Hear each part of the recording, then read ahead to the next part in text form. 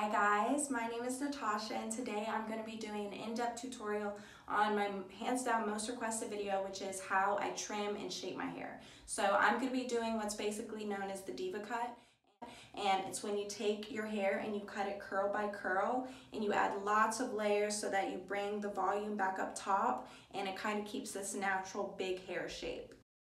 Okay, so to start off, the two things you will need are scissors and a hair pick.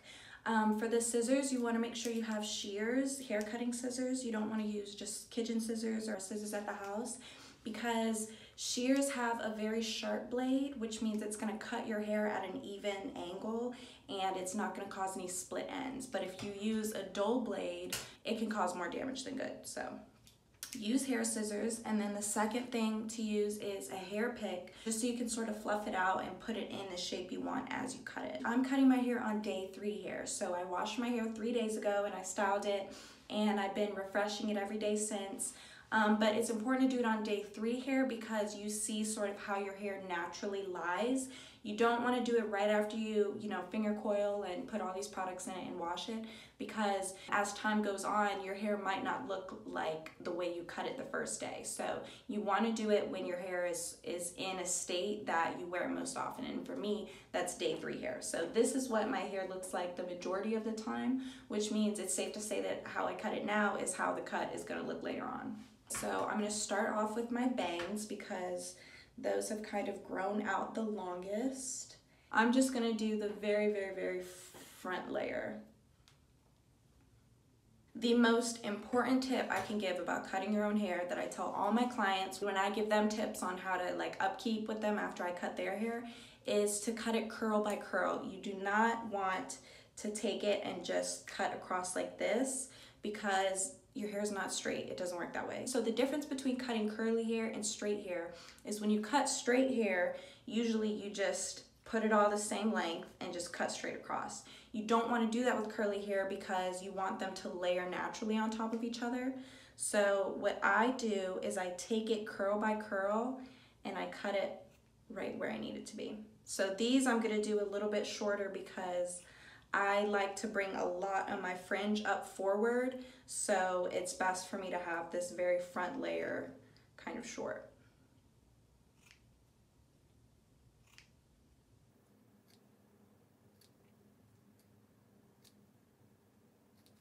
Now that this very front layer of my bangs is cut, I'm just going to bring a little bit more forward, and I'm going to take the point right at the center of the top of my head, so right here, and then bring everything forward from there.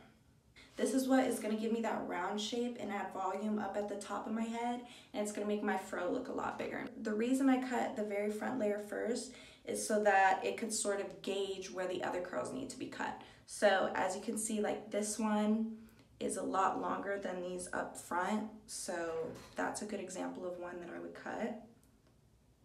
So just like that.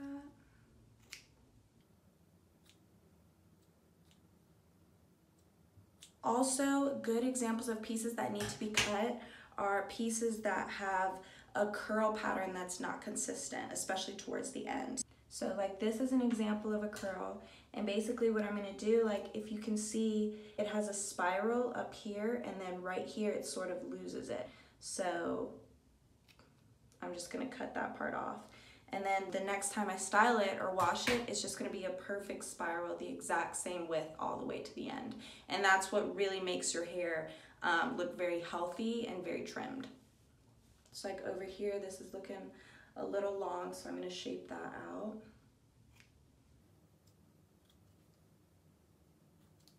And this is another example of just very consistent spirals up until this point. And then the curl just automatically looks a lot healthier. And then what I do is I go back even further. So once I pull all of that hair up and kind of fluff and pick it out, I'm going to do the exact same thing and just use my bangs underneath to gauge where I need to cut the rest of it.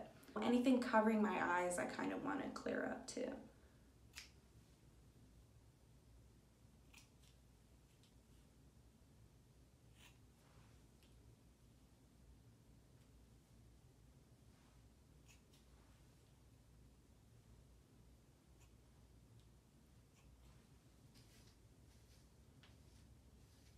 So again, just picking it out as I go, making sure that I get all the hair at the top of my head so then I can kind of shape it into that round shape that I like.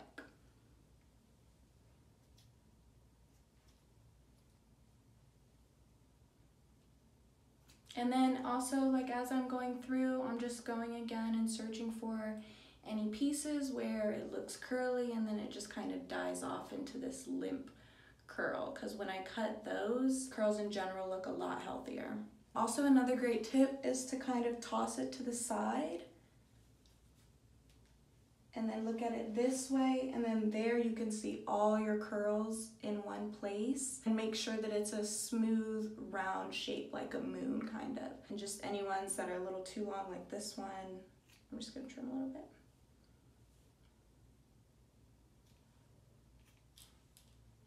So I pull my hair forward, fluff it out, and then cut curl by curl and just make sure they're all layering on top of each other. This is also a really great way to find any of those straight ends, like this one. So just automatically, again, the curl just looks a lot healthier. So the shape is starting to come together. And then over here, this one's sort of weighing down, so I'm gonna cut that one.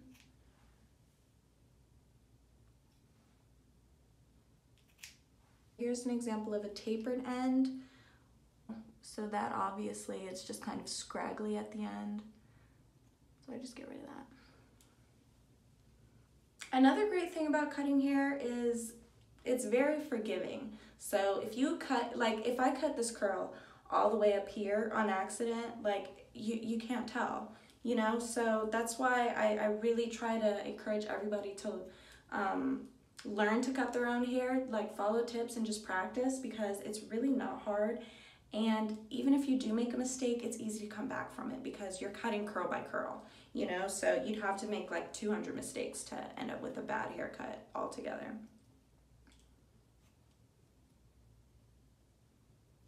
Okay, so now that I have the shape that I like, which is my bangs out of my face, it's kind of sticking straight up, and I have this little, perfect little basketball round shape. The last step is to just make sure you have all of those dead ends or straight ends off. So the way that I do that is I pull it forward, and then I kind of hold it forward with my hand like this. And then I take my scissors and I just go and I trim all the little fuzzy pieces that are making my hair look less perfect than its potential. Like this one is sticking out, so I'm gonna cut that. And then I just cut any frizz off around the sides. Okay, so now that my hair is cut and I'm satisfied with the shape, the last step is to just pick and shake it out to make sure that every curl falls exactly where you want it to.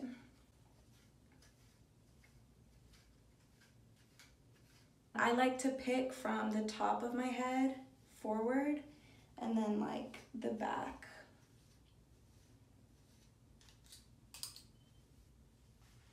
And a little bit under my bangs right here.